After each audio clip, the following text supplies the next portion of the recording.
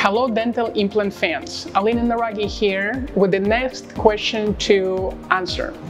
How can I manage my dental pain before I see the dentist? So the first line of defense that you can possibly do in the mouth, which is very good for inflammation, swelling, and discomfort, would be to use warm salty water rinses. And it doesn't taste that great, but it's very effective to pull the infection out and reduce your swelling, which also reduces the pain.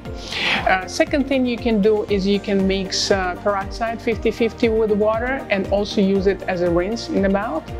Third thing that you can do, you can utilize some peppermint tea or some chamomile tea to also steep it, cool it down, and then use it in the mouth for periodic rinses.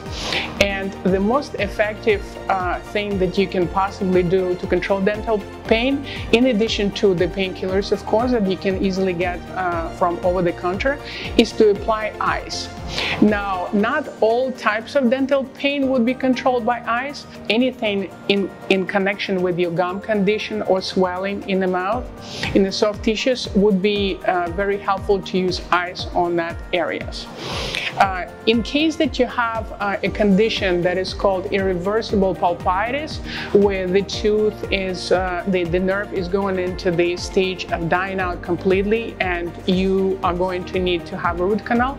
Before that root canal gets initiated, actually warm compresses would be more beneficial for you as opposed to cold. Cold would trigger more dental discomfort. Thank you so much for watching. That was Alina Naragi from Dental Arts San Diego. See you in the next one.